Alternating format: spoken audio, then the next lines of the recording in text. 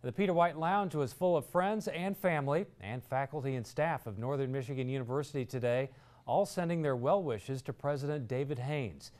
David Haynes has served as president of Northern Michigan University since former NMU President Les Wong left in 2012. Today, the NMU Board of Trustees held a public open house for Haynes, recognizing him for his leadership and service to NMU during his time as president.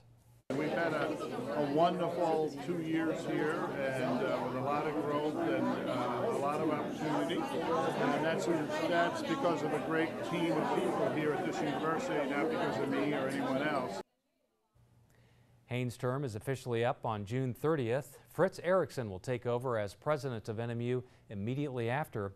Haynes says he will return to teaching and continue working on his golf game.